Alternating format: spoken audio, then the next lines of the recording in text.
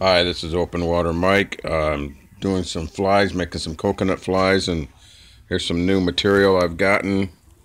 Let's get a little close up. It's from the Purple Tackle Fly Supply Company. Great material. I'm going to show you how a fast, easy way of doing a coconut fly. And I just got a few small pieces here. And that's all we need to make our coconut. You can mix up any color you want. If you're not familiar with that company, go onto their website, check out all the material they got. I like to try to use a number 4 or a number 6 treble hook. And I got right here is a 1/4 inch tube that I cut down about a 1/4 inch long.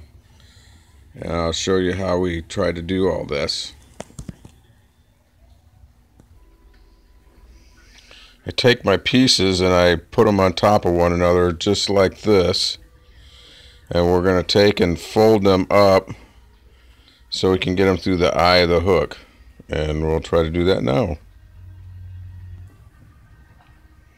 Alright, we just keep folding it over until it gets kind of pretty small, and we'll feed this right through the eye of the hook.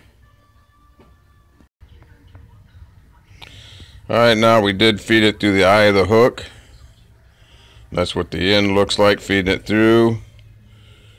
And down here at this one end, we want to keep in mind at this end here, try to imagine it, if it's folded down here, that that end would come right in through here, pretty close to it. Can be a little bit long because you're going to have to trim it anyhow. And we'll take that 1/4 inch hose and we'll put it on the top, and we'll do that next. Alright, there's that 1/4 inch tube, and I'm fitting it right on top of the eye. Gonna cover it down and shove the tube just past the eye.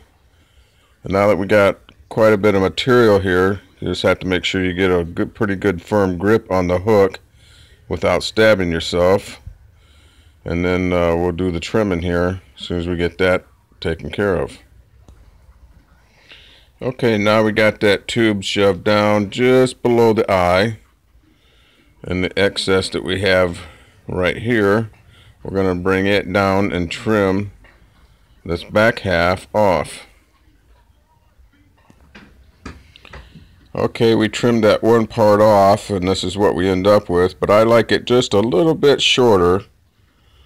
So I'll show you how we just kind of fold those up and trim it just a little bit more.